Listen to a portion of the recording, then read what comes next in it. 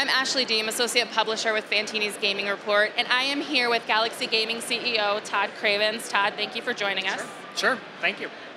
We are here at your booth, and there are a lot of table products. So can you tell us a little bit about the strategy for Galaxy moving forward, and maybe a little bit of an update as to what's happened over the last 6 months or so?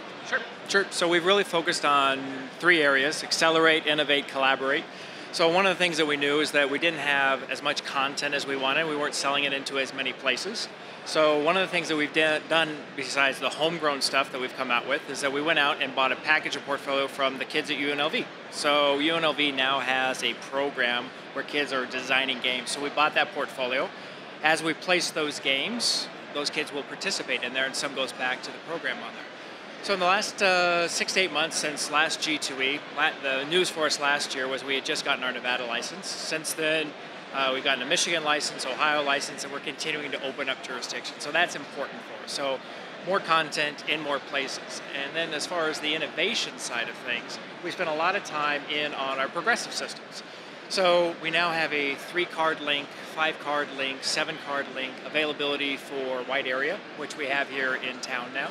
And so that's one area that we know creates our product a little bit more sticky. So with a 3-card link, we can now introduce a new game like Super 3-card and link it to 21+3, and it has more of a fighting chance to do that.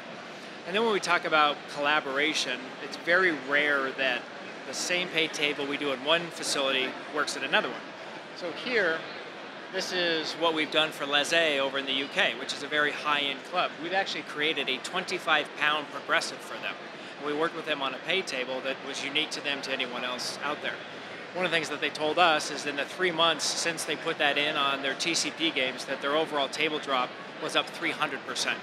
So working in those 3 areas is really what we spent a lot of time focusing on.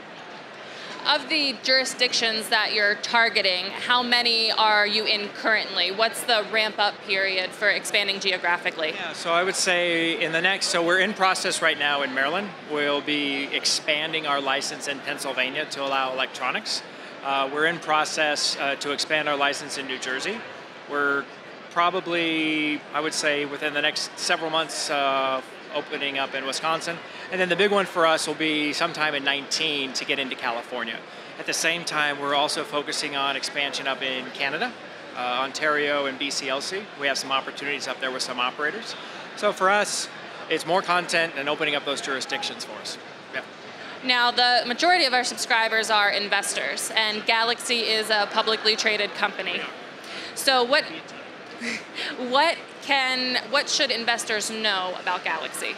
So what they should know is that the team has executed well. So since we have kind of made some of the structural changes in the last year, every month has been a record month.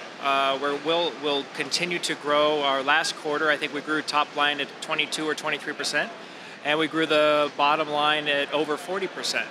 So as we grow jurisdictionally, our expenses don't need to grow at the same line. So for us, I think the other thing that people should know is that our stuff remains stickier. So a year ago, our churn rate was well into the mid-single digits, and now it's less than 1% of what we do, meaning that people pulling out games and things like that.